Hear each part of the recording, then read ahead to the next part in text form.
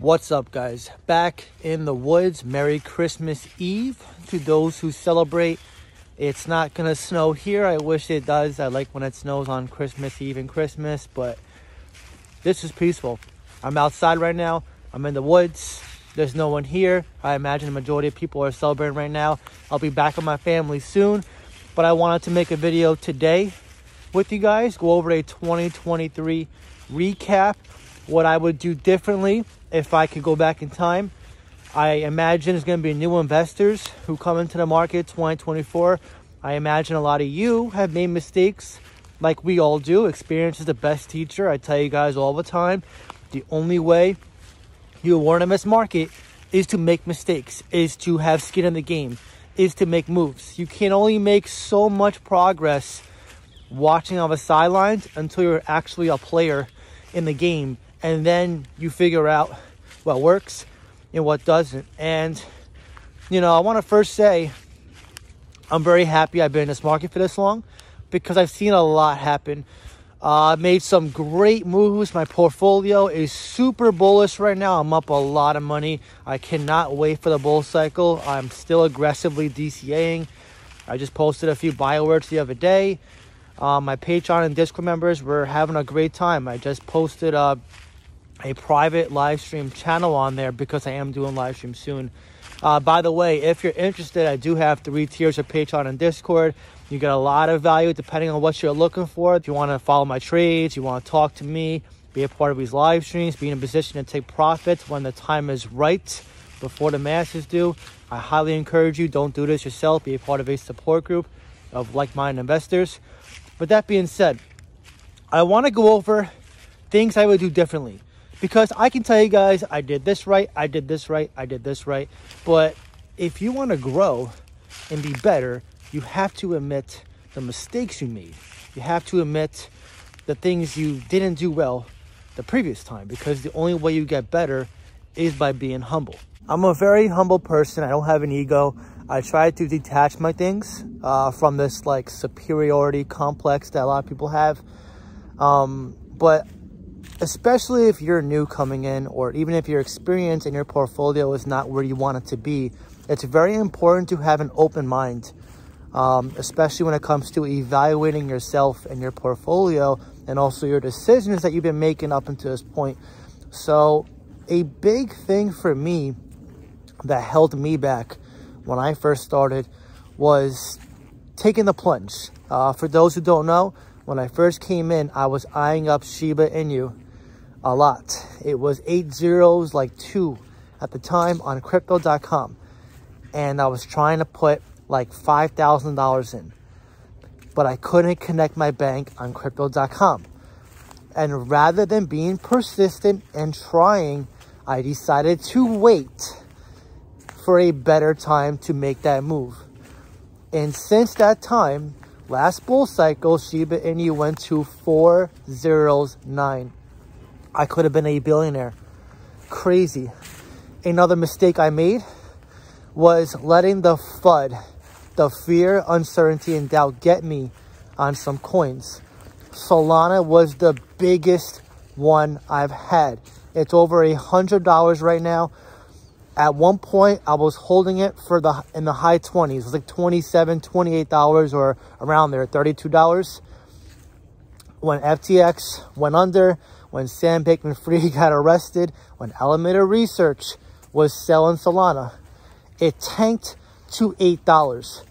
I sold it at 13, thinking it was going to hit 5, or at the very worst, go to 0, like the majority of people thought at the time. And Solana went to $8. Everybody was hating on it because it's very easy to hate crypto in this space when it's down. Everybody was hating on it, saying it was centralized garbage. The VCs pumped and dumped it. It was not going to recover. It goes down every 5 minutes. This one's better. It's never going to get back in the top 10 again, or let alone top 5. And Solana surpassed everybody's expectations. Everybody. Despite these opinions, even my own. It made its way to the top 10, which no one expected, and it made its way to the top 5, which no one expected, and it flipped XRP and BNB. Two big cryptos. with large communities. Now, some are saying it's going to flip Ethereum. I think we're getting a little too ahead of ourselves there. I think it might, in due time. Who knows? But it's too early to tell. But that being said, the FUD got to me then. I guess you could say I panicked, sold my crypto. Even though I wasn't like so scared at the time, I was trying to be greedy and swing trade it. I was holding a lot of Solana back then. And the greed got to me. The fear and greed got to me because I was a little nervous that it was going to tank even further, but I was also being greedy, trying to capitalize like the majority of people do. So a lesson here is don't let the fear and greed get to your head. You can't be an emotional, successful investor. Hear that again, because I'm telling you guys from my experience, you cannot be an emotional, successful investor because at some point it will get to you. I see some of you, not all of you, you're selling your Casper right now. Some of you are going all into some, crazy cryptos. And some of you are questioning certain cryptos. Like the other day, I saw a comment. Someone's like, bro, can you please cover Quant? It's a stable coin. And then literally today, Quant is up. It was up to like $123. Like that, it went up. Is it up 1,000%? No, but it recovered, right? And I'm seeing comments today. Bro, can you make an update on this one? A lot of people I notice, they always want updates on cryptos when they're consolidating or when they're dipping a little bit. See, this is why I tell you guys, it's so important to be an educated investor. You have to have strong conviction in your place because if you don't, you'll easily be shaken out. It would only be a matter of time if you don't have the conviction. Conviction is king in this space. Even if you're holding Bitcoin, all it takes is one very confident person to tell you Bitcoin's worthless and say it's going to zero or say this one's better and you will sell it. There's some very confident people on here that can literally manipulate you guys and you won't even know it. That's how shady this market is. So conviction matters the most because if you want to make the most amount of money, you can't have someone do it for you. Now, I know the majority of, who are in my Discord, a lot of you guys like my buy alerts and sell alerts. Totally get it. That's fine. I had the short tier for that reason and the whale tier, right? And for those who don't want to follow those trades, I have a dolphin tier. But the majority of my members there are their own people, their own investors, driving their own cars. That's what I teach there. That's how I have my mindset here in the real world. I always tell you guys, you got to be your own leader, be your own person, because even if you have the best picks, if you make millions, let's just say this cycle, you're not going to be disciplined and mature enough to handle that kind of money to multiply even further. A lot of people who win the lottery here in the world, they usually win, and then within like 5 years or less, they go broke because they don't have the mental maturity, the discipline, the emotional strength, and the responsibility and accountability to handle the rewards, to handle the responsibility of their life changing.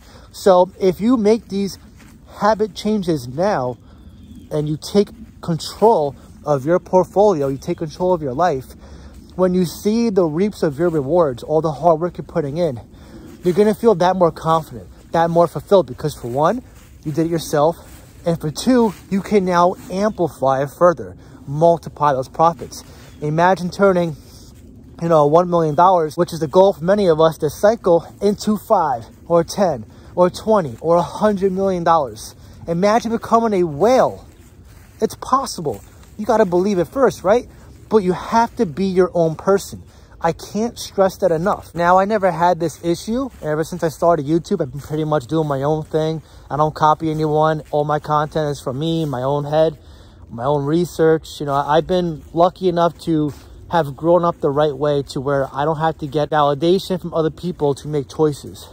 But if this is a lesson for you, maybe you succumbed to other people before, or you made decisions you weren't completely confident in because you just weren't sure about it, or you just weren't sure about yourself.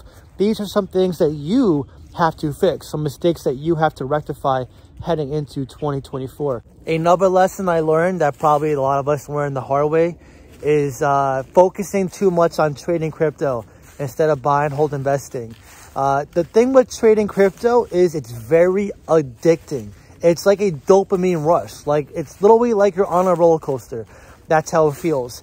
the problems I had with trading was that once I made a few good trades, I had like this king mindset that every trade I was going to do was going to be perfect and work in my favor. And I became increasingly falsely confident to where I started getting, bigger positions, making, riskier trades. And then sooner or later, you make a bad trade. Now, I know if you're watching YouTube, you never see these lowlights. You always see the highlights. Oh, I made 100x. I made 1,000x. A lot of these traders try to sell you guys fallacies that all their trades are perfect and all they do is make millions of dollars. Yeah, they're on YouTube making videos, right?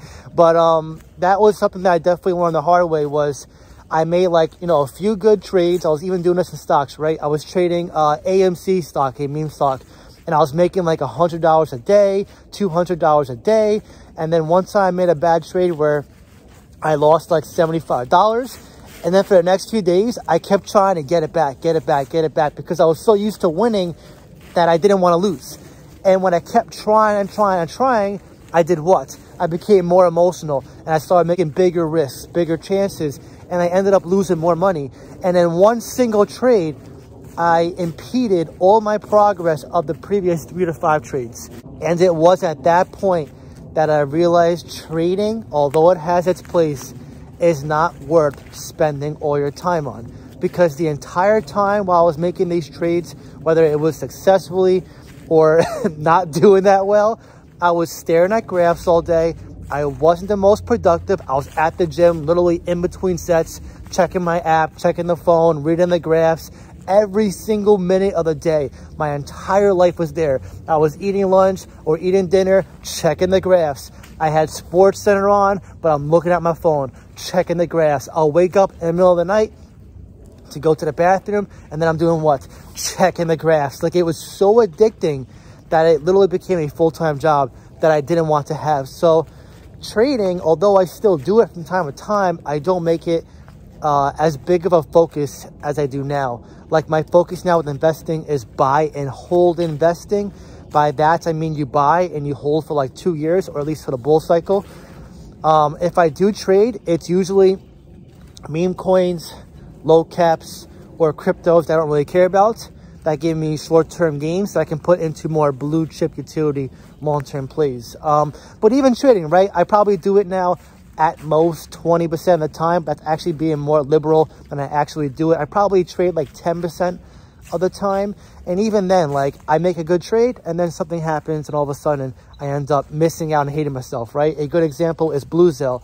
I made a 3x on Bluezell, and then I'm like, great, I'll buy the dip when it comes back down, like the majority of us say, when it comes back down. And then what did Bluezell do? It's 7x from there. And I hated myself for it, because even though I made a 3x and thought I was like a god, making a 3x, whatever, there was literally a 7x gain on the table that I just let go right through my fingers. So there's lessons learned even with trading. So that's my overall recap of mistakes I've made, lessons I learned, what I can do better. Again, this stage where we're at right now, the reflection, is very important for you. But you have to make sure when you're really doing this, you detach your ego, you have an open mind, because you'll see a lot of people on here that have these insane egos. They never want to admit when they're wrong. They literally will lie to you in the face and say they're perfect. Listen, nobody here is perfect, okay? Nobody is. I always tell you guys, the only way you learn is by making mistakes. You have to embrace being wrong to eventually be right. I know that sounds counterintuitive, but it literally is how it goes in this market. It's how it goes in life. Like, relationships, businesses, your job, everything comes to a point where you're a newbie, where you have no experience, no knowledge, and you learn along the way. You get better. As long as you're going forward, you'll be in a better position. It's okay to take a couple steps back here and there, but the end goal is going further towards progress. That's how you got to think, and that's my mentality heading into 2024. So I thought this would be a great video to share with you guys, because I love this time of year. I'm with my family, my friends. I'm trying to get my family on board with crypto. Let me know if you guys are trying to do the same. But it's very important to realize, all the progress we've been making, all the decisions we've been making, and what's to come and what we can focus on heading into the new year. But anyways, now I want to hear from you. What are some lessons you learned the hard way in 2023? And what is going to be your focus for 2024? Drop your comment down below and let me know. If you enjoyed this video, please leave a like. Really helps so much. That being said, I hope you have a great day, and I'll see you in the next video.